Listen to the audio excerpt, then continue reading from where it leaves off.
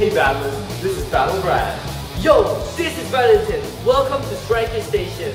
In every episode, we'll be giving you tips so you can become the ultimate battler. So, let's go!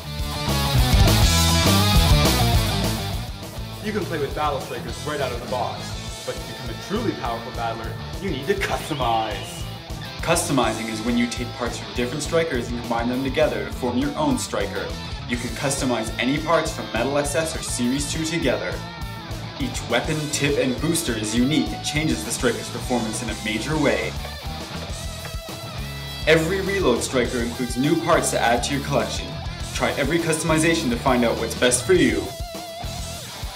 You can get a head start on customizing by picking up the Customize case. It gives you lots of parts and storage for even more. It also includes the exclusive striker, Dragonfire 2.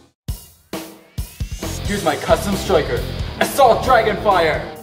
Assault Dragonfire is designed to attack from beneath. The slopes of Dragonfire 2's weapon combined with the Striker Society Limited Gold Super Balance tip allow it to lift the opposing striker up. The control booster gives us some extra precision. Here's my striker, Swift Ninjutsu!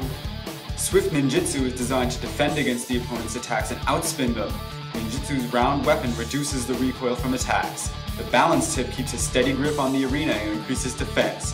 Stamina booster increases spin time. Ready, set, strike!